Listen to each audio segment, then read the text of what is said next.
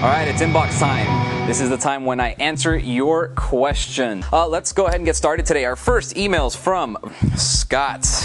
Hey Albert, I've been researching for a month or two on current computer tech as I would like to build my first one.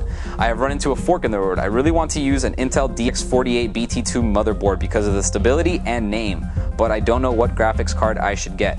I would like games to look good, but I am on a budget.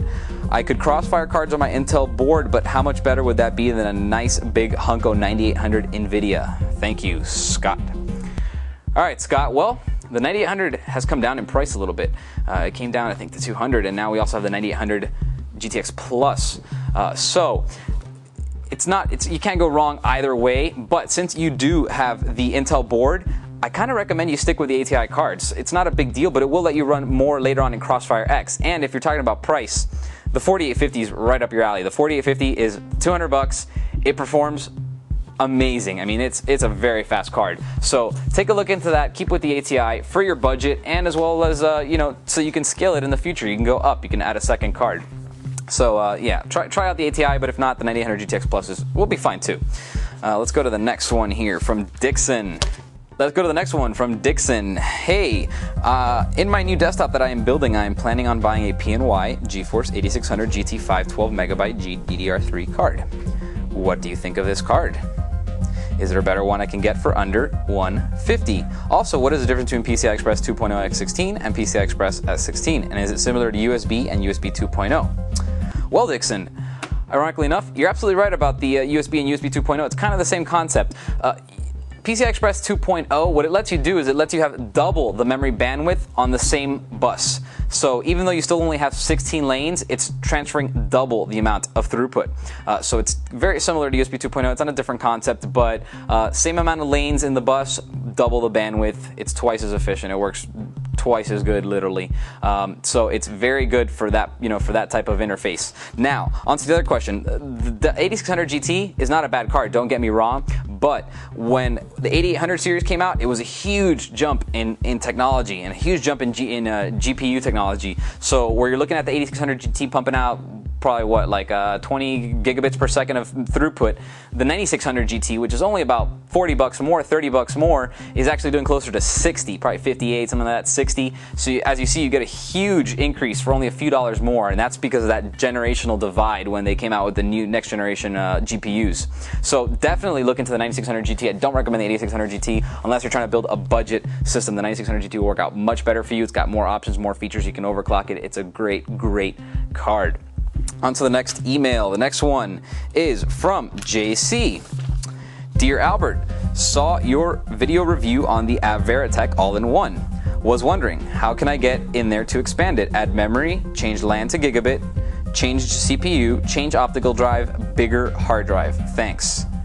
Ted. JC, but he signed Ted. Interesting. Ted. Don't mess with the Veritech. Just don't do it.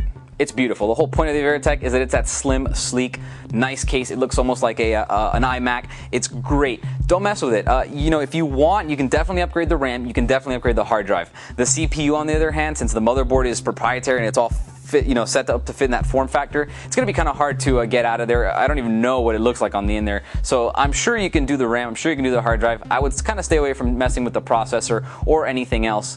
Gigabit LAN is probably integrated onto the motherboard. You're not going to be able to change it. Now, if you're really interested in getting something that you can upgrade and work on, it sounds like that's what you want to do. Just look into building your own. You might not be able to do the whole slim form factor thing, but you get to you get to mess with it. Now, if you're absolutely stuck on upgrading the Veritech because you like that form factor, I can't really tell you how much you can do. Your best bet's going to be to crack it open and see what you can do. Keep in mind, it's going to void your warranty, and I don't know how Veritech will feel about you messing with their computer, but you can definitely give it a try, crack it open, see how hard it is to get to the CPU, how the CPU cooler looks.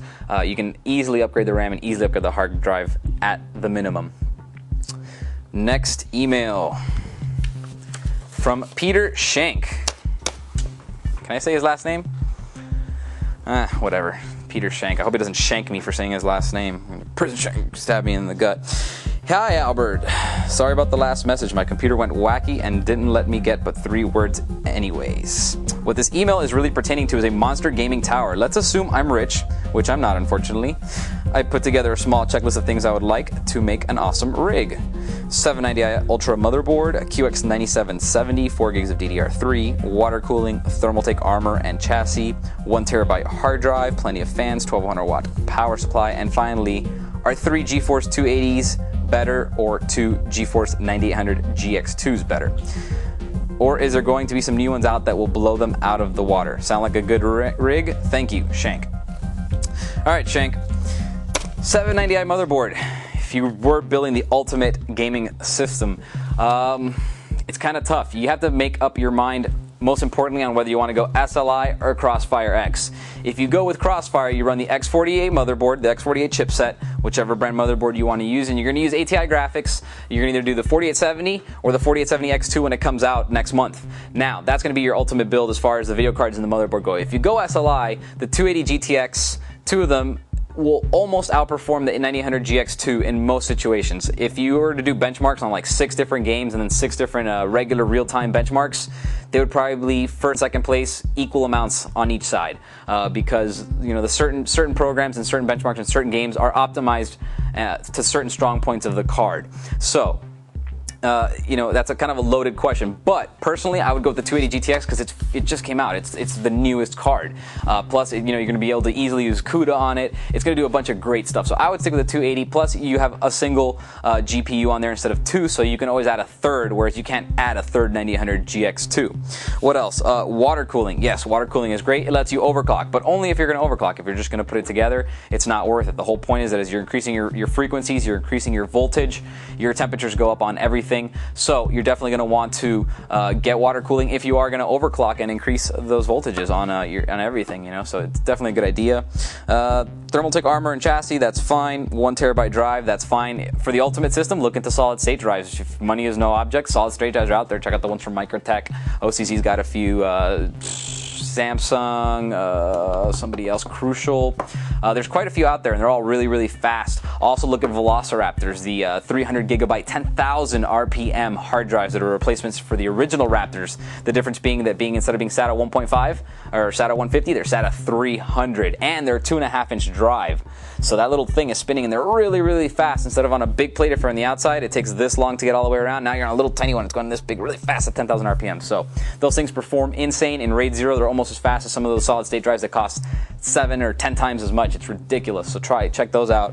1200 watt power supply. You're going to need that minimum to run 2 or 3 280 GTXs or the 9800 GX2s. So besides that, that all does sound like a great rig. Now, if you do build that system, call me because I'm flying to wherever you are. I want to play on it. We're going to build a system for you guys like that very soon coming up, but man, that sounds great. If you can spend the money, go for it. Alright guys, so you have emails for me, you have questions, send them my way. I will try to answer them as quickly as possible. For now, I'm out. See you guys later.